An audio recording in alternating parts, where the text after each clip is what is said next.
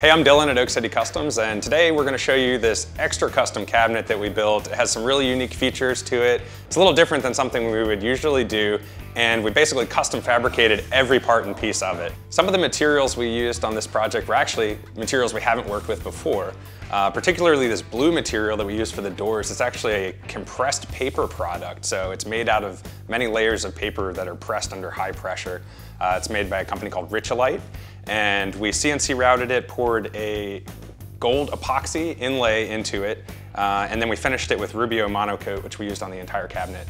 We also made all of the slides out of an HDPE material. The leg is made out of a 1.5 inch thick walnut plywood, kind of a unique plywood from States Manufacturing. And then we incorporated our signature Oak City Customs box joint for these solid hardwood walnut panels on the side. One of my favorite things about this cabinet is kind of funny, but I like the way that the doors slide so smooth and they make a really fun sound while you do it.